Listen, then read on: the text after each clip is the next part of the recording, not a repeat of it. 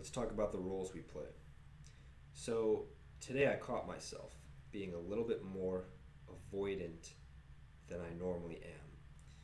So I started to look through my day for triggers, looking back, what happened, what could it have been, and I found it. And it was what happened at Whole Foods. When I went to Whole Foods, you know how they have those lines of express lines, 10 items or less, right? Now, I was not in that line. I was in another line. But someone who was in that line was this old Asian woman trying to pay for like 30 burritos. 30 of those the handmade ones, you know, like Chipotle. And she had like 30.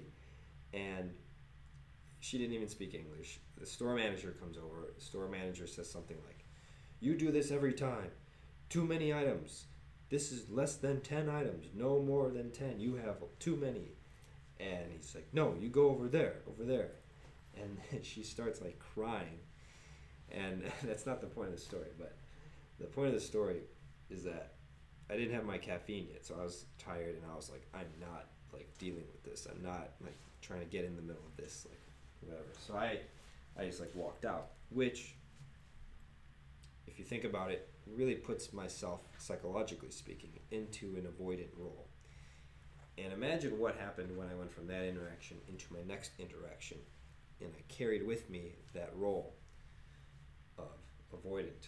Well, that to me makes sense as to why I acted avoidant for the rest of the day. So I figured it out. And then it made me think, you know, how else might we play roles? At any given point in a day, you have to think, what role am I currently in, right? That's a high degree of self-awareness, right? Seeing how you relate to the environment. I think back to one of the Tony Robbins seminars that I went to, and at one point Tony has everybody jumping up and down, going like this. He goes, "Say I'm a leader," and everybody goes, "I'm a leader," and then he's like, "Okay, everybody, you can sit down." Everybody sits down, and so the great irony is that they're saying I'm a leader while everything that their behavior is displaying is that they're a follower. So there's always a role that we're playing. As long as we're relating to the environment, which includes other people, there's a role that we're playing. I did a very powerful lecture called The Roles We Play, and it's now a product on the website.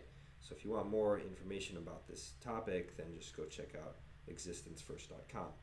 But for now, I'm just going to give one more example, which is there's this thing I've noticed, right, where if I read something before bed, maybe very empowering, and I feel like great and proactive, and then I go to sleep and I wake up in the morning, sometimes I wake up like passive, and I think, well, how did that happen? I went to bed like very motivated, and now I'm waking up and I'm not motivated. So like, what happened?